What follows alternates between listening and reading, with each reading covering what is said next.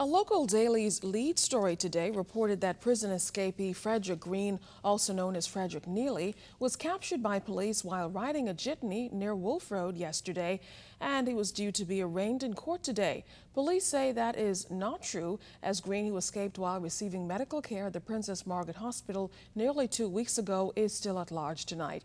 Assistant Commissioner Ferguson says a man was arrested on a bus and held by police, but it wasn't Green. People in society who really love this country, and so if we say to people,